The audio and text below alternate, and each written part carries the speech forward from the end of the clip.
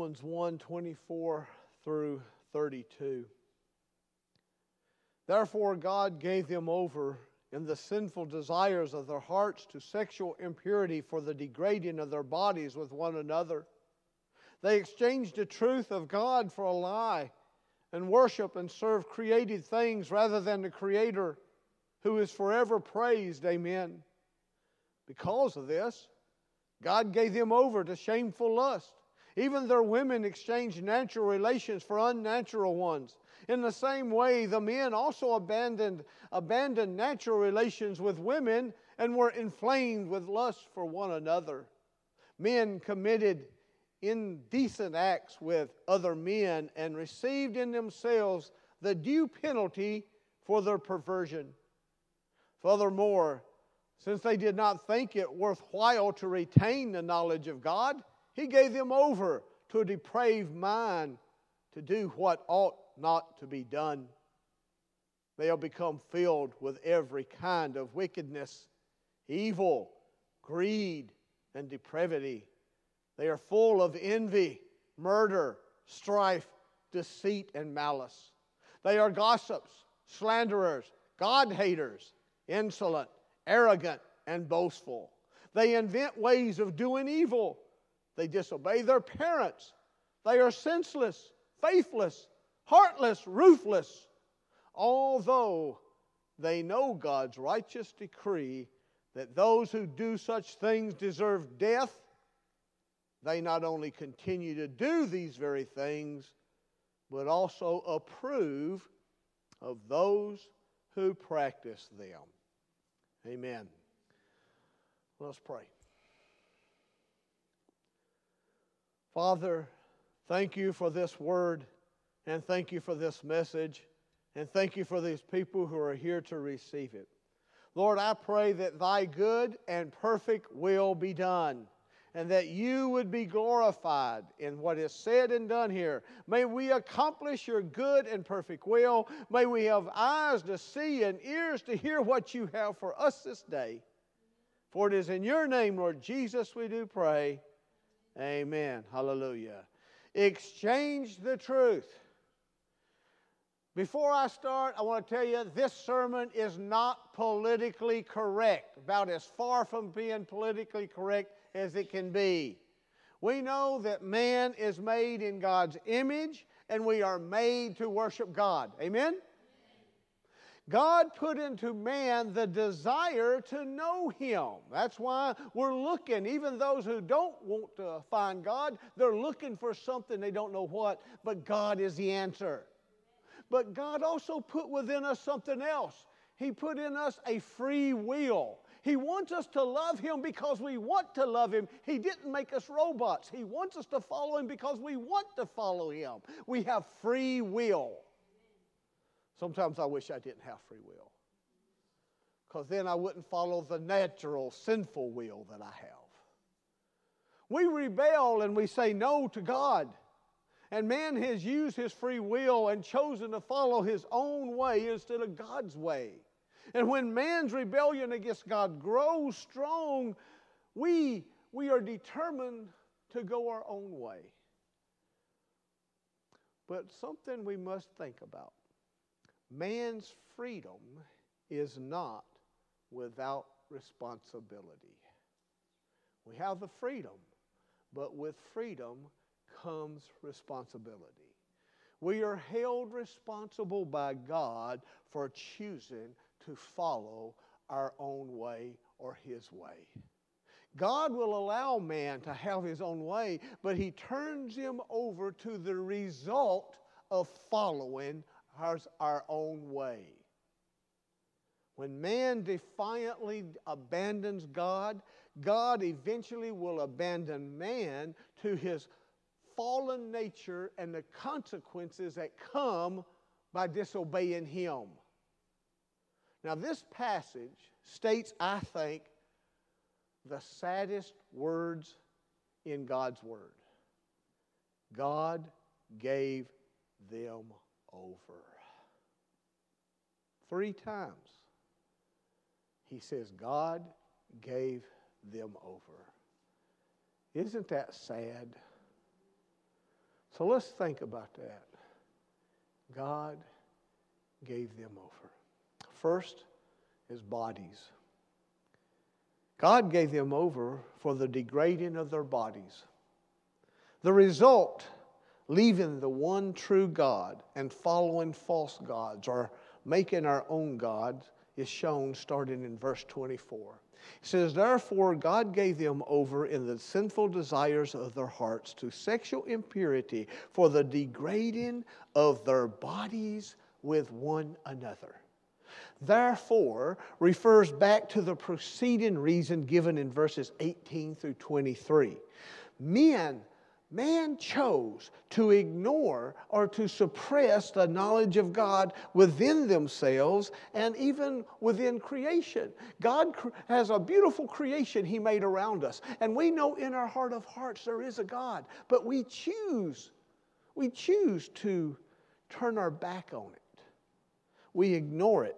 So since man refuses to worship the Creator, we worship the creature, the things that God has created. And since we willfully rebelled against the clear knowledge of God, He gives us over to our own desires. God gave them over to be controlled. He gave us over to be controlled by the things that we serve in place of serving Him. Now, don't get me wrong, God still loves mankind. He hasn't abandoned us. What He has abandoned us to is to the things that we make ourselves our own problems. Everybody understand that, right? We are suffering because of the things we do to ourselves. God lets that happen. Mankind deserted God, so now God stops saying, okay, stop. He doesn't hinder them anymore, and He lets them have their own self-determination, which leads to self-destruction, and which is the price that man pays for demanding moral freedom. Because man has abandoned God, God has abandoned man to the consequences of rejecting God. The punishment for sin is simply letting us have our own way. Because guess what? Sin always carries its own rewards. Think about that. It doesn't it? When we sin, we have consequences of our sin, don't we? Sin carries its own reward. When man is left to himself, the bad always chokes out the good. Because that is the inclination of the fallen heart, the fallen nature. Man has no capacity in ourselves to restrain selfish sinfulness or to cultivate righteousness. In ourselves, we can't do it. We can't not sin. We can't be righteous in ourselves. We're just too weak. We know that. Man's natural development is not upward but downward. If we're left to ourselves, we will not go up, we'll go down. Mankind is not ascending to God, but I think mankind is actually descending from God. Humanity, I believe, has continued a downward spiral of depravity throughout history, and it's getting worse and worse and worse.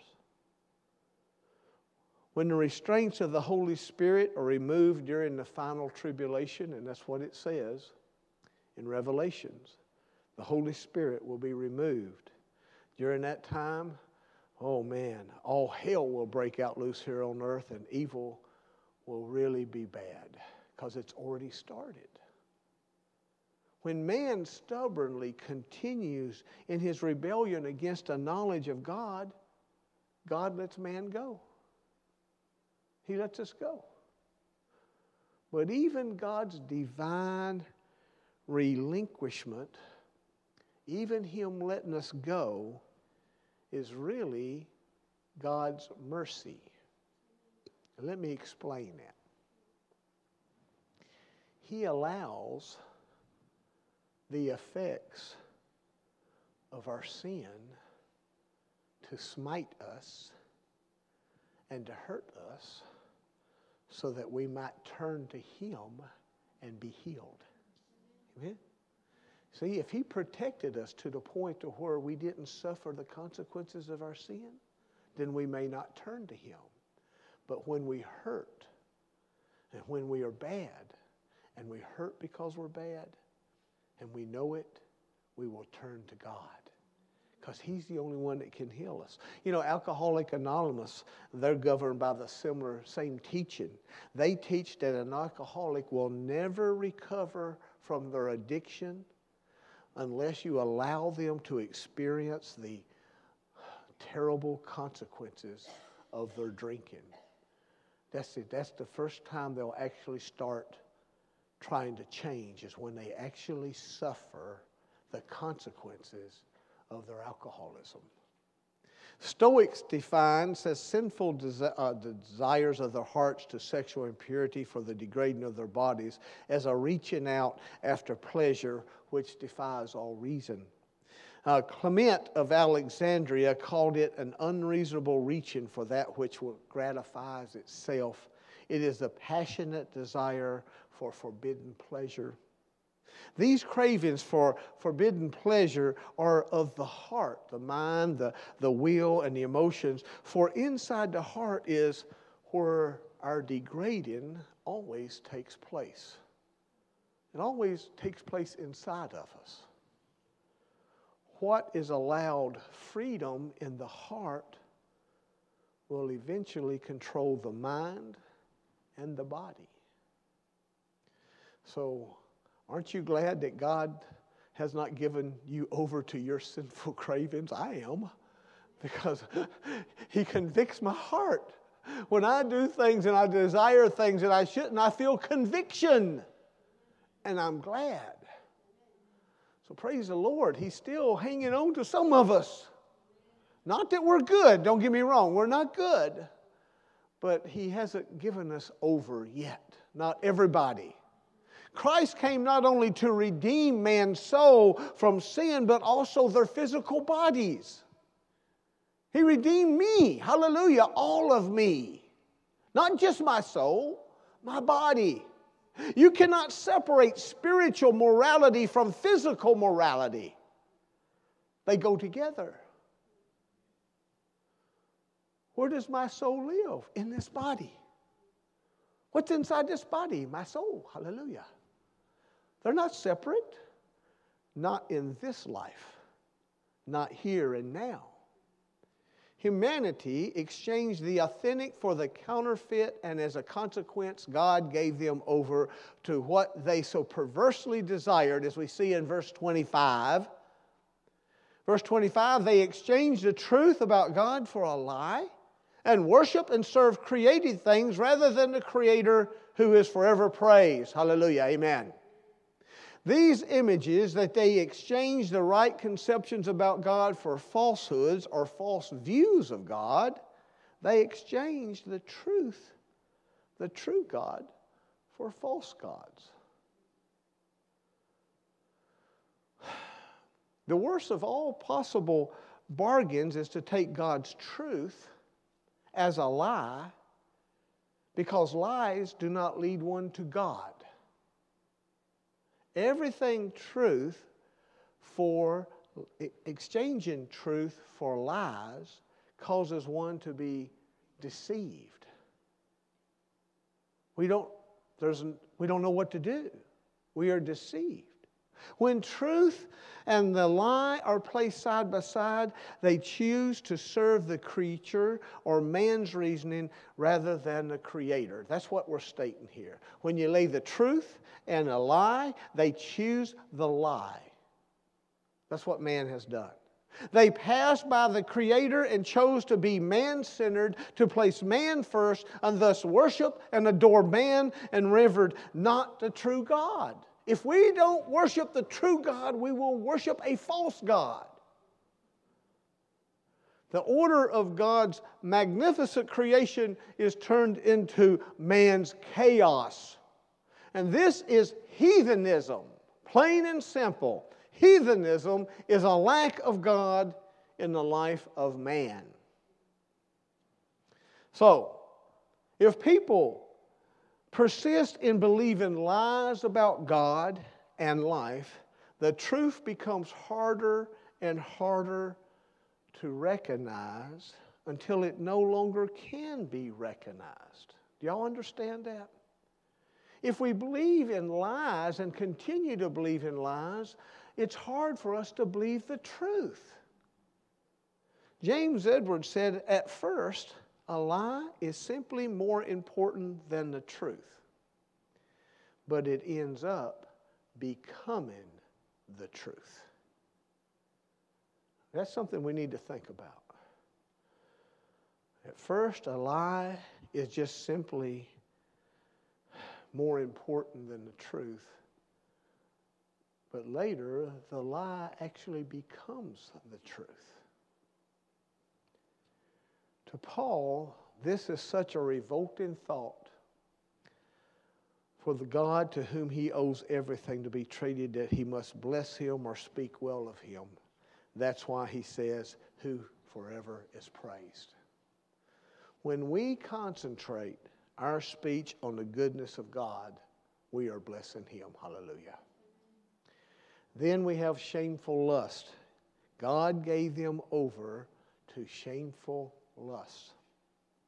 Denying the truth about God explains man's horrific slide into sin and more vile sin, as verse 26 sets forth.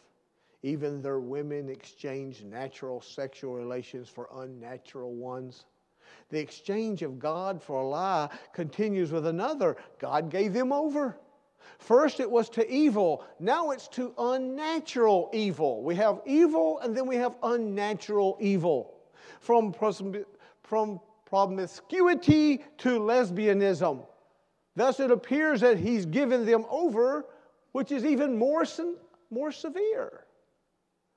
Because of this, is what it says. That is because of man's rejecting the true God for false gods of his own making, for worship the creation rather than the Creator. God gave them over to shameful lust. The word lust from pathos in the New Testament is always used in a bad sense, which means it's vile or repulsive or degrading, or it's basically a description of these lusts. It's one of the grim facts of life that the more one sins, the easier it is to sin. Right? The more we sin, the easier it is to sin. You can never lie one time. Usually when you lie, you got to lie to cover up the first lie. The more we sin, the easier it is. And that's the truth. One may begin with a kind of shuddering awareness or just light that they're doing wrong. But, then we end up grossly sinning without a second thought. At the beginning, we might feel a little guilty. But the more we do it, the less guilty we feel. They exchange natural. The way nature is, the natural order of things, male and female. Here is reference to the natural sexual drive. The laws of order of nature are called into view. Male and female. Once you have begun dishonoring the sacredness, the dignity, and the purity of your body, the vile floodgates of unnatural physical sin can bust open upon us all. Perversion is the evil and twisted expression of that which is God-given and natural. If we don't follow the natural, we will follow the unnatural. The abnormality of homosexuality is addressed in verse 27. It says, in the same way, men also abandoned natural relationships with women and were inflamed with lust for one another. And men committed shameful acts with other men and received in themselves the due penalty for their error. I want you to know that there's some verses here I wanted to skip over and I didn't want to talk about. But the truth needs to be said. Inflamed is literally burned out. Their lust burns out any natural control, any natural repulsion is blazed out of control. In other words, there is data here. Let me tell you, there's data here in the United States and even other countries of the world that shows that it's not uncommon for an homosexual male to have over 300 partners a year. I don't even know how they do that. And it's a sad thing. Because they're burning themselves out. I can see that God's Word is very clear. Unimaginable, bizarre acts are committed, and even mutilations can occur. So what does this passage teach about homosexuality? Homosexuality is an abandonment to shameful acts. That's what it is. When the difference between honoring God above all the created order is obscured, confusion between natural and unnatural becomes confused also. Homosexuality is unnatural. Lesbianism and homosexuality are contrary to God's creation. Homosexuality involves shameless acts. The capacity for shame is an index of moral sensitivity. Heeded, it performs a valuable function in our moral guidance. But scandalized by repeated violations, the capacity for shame burns until it completely burns out. And there's no capacity for shame. And that's what we're seeing around the world today. No shame for the evil that they're doing it. And they want everybody else to do it and expect you to do it and say it's right when it's obviously wrong. It's unnatural. Homosexuality is sexual perversion and results in serious breakdown for those who involved. Now they receive the due penalty for their error or their perversion. The evil consequences occur because they are ordained by God, by His divine law. When one violates the laws of nature, one must pay the price. The price is God, His price. In the beginning, the Creator made them male and female and said, for this reason a man will leave his father and mother and be united to his wife, and the two will become one flesh. So they are no longer two, but one. Then Jesus added His personal endorsement. He said, therefore what God has joined together, let man not separate. In other words, God created humankind, male and female. And God instituted marriage as a heterosexual union. It is a heterosexual union. It is a one man and one woman. Not two women, not two men, one man, one woman. One and one.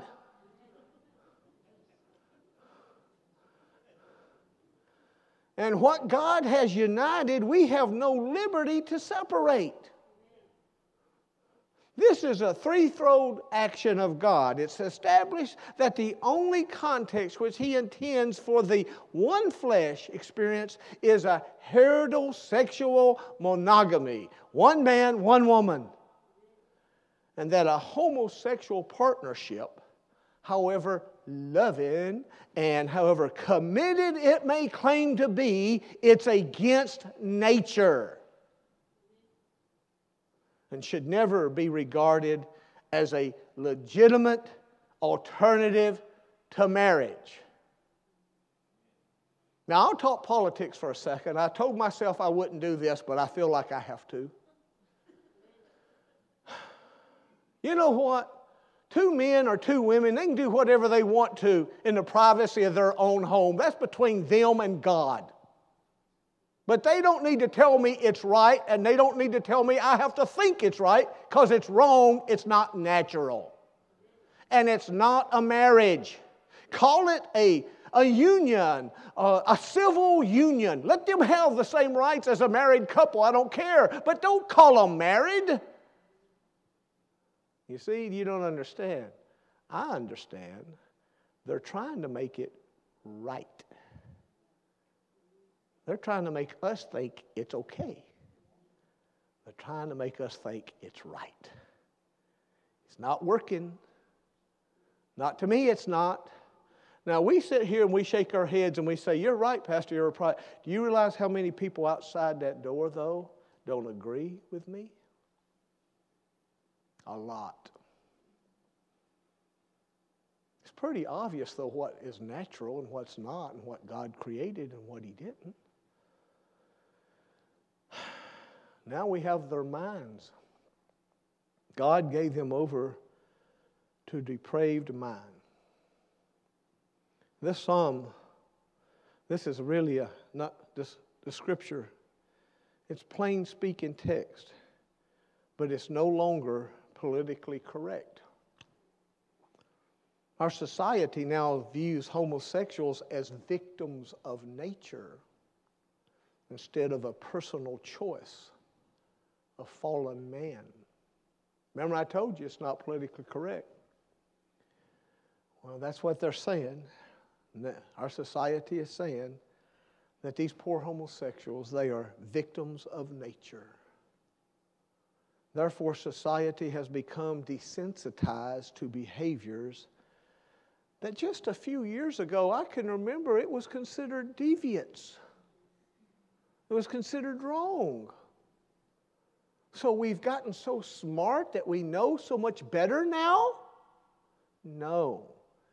Man has just become more sinful. Now we are pushed hard to accept such behavior as normal and proper. God says it is not. Pretty clear, God's Word. Pretty clear, easy to understand. Yet as we state its wickedness, we must acknowledge one thing. God hates all sin. He hates my sins too.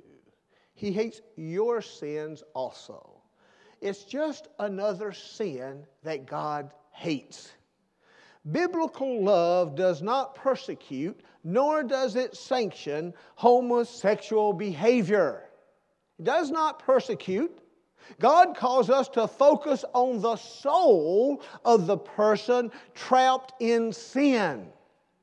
They are no worse sinners than we are. We're all sinners. Christians can and we should minister to sinners, including homosexuals, in a kind yet firm manner, just like we treat all sinners. Hallelujah. We're all sinners. The church should not turn its back on homosexuals. That's not what I'm saying. That's not what God's Word says. We should not turn our backs on homosexuals who are searching and seeking to heal the hurt within their lives. Homosexual is a descriptive adjective and not an unchanging noun. God's grace can change whoever will come to Him in repentance. I believe that with all my heart. No one has sinned too much that God cannot forgive.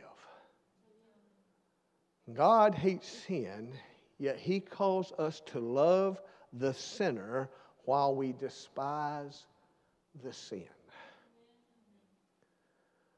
And the sin of a homosexual is no greater than my sin or your sin. We're all sinners. The difference is, I'm not telling you it's okay to be a sinner like me and do my sin, and it's right. Do you see the difference? So in conclusion, people tend to believe lies that reinforce their own selfish personal beliefs. Have you noticed that? When somebody tells us a lie, if we like that lie, we tend to believe it's true. We want to believe it's true, right? Today, more than ever, we need to be careful about the input to form our opinions. The world is out there trying to make you have an opinion about something, and the world wants you to believe and think a certain way. With the world often presenting sinful lifestyles and unwholesome values, we find ourselves constantly bombarded by attitudes and beliefs that are totally, completely opposed to God's Word. Be very careful.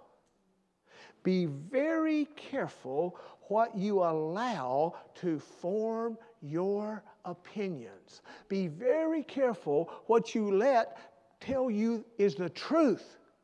The Bible is the only standard of truth. I will say that one more time. The Bible is the only standard for truth. I don't care what science says. I don't care what the society says. I don't care what people says or the government says. It's the Bible that I believe in.